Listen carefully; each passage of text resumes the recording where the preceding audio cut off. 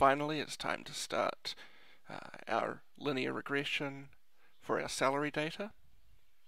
We go to Analyze, Regression, Linear Regression. Our dependent variable is salary. The other variables, usefulness, major code. I'm going to highlight all of these by holding down Shift and using the down arrow. Major code, gender code, GPA, and years are our explanatory variables. Let's hit run and see our results. I'll walk through the 4 tables in turn. Our first table shows 22 observations were read, which is what we were expecting. But only 20 observations were used because 2 observations had missing values. Let's look at our data real quick. For 2 of our subjects, the usefulness of statistics was not known, not recorded for some reason. So we have 2 missing data points. Rows 9 and 15 will not have been included in our analysis here. We have an overall significant model looking at the analysis of variance table. The p-value for our global f-test is very significant. So we're very confident that at least some of our variables are useful for predicting salary. Jump down to our 4th table, and we're looking at the parameter estimates. Which of these are significant? Well, usefulness is not significant, is not useful, if you like. So we won't bother to interpret its parameter estimate because usefulness doesn't significantly affect salary. Major code is significant. Its p-value is much less than 0.05. So we will need to interpret the major code parameter estimate, and we'll do that later. Gender code is close to significant.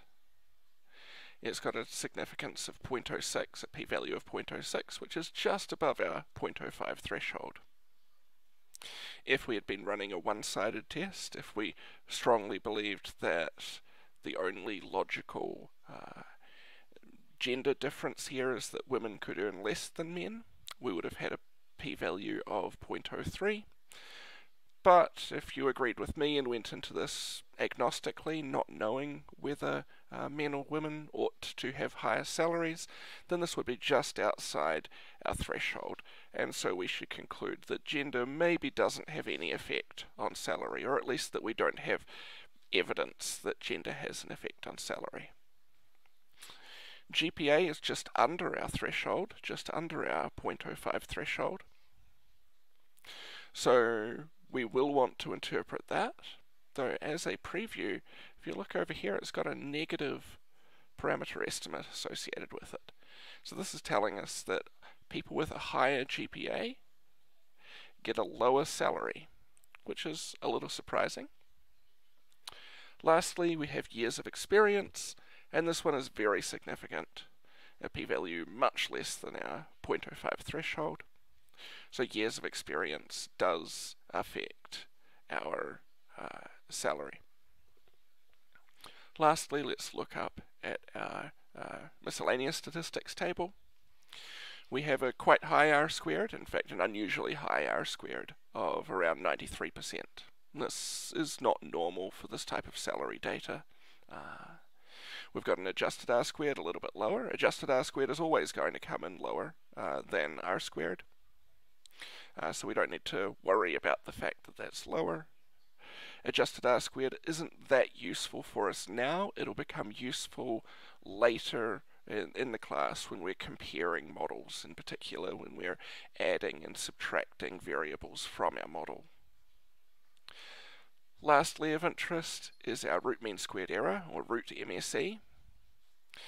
This is around 3,000. So at around $3,000, it means that our estimates are accurate to within about $3,000.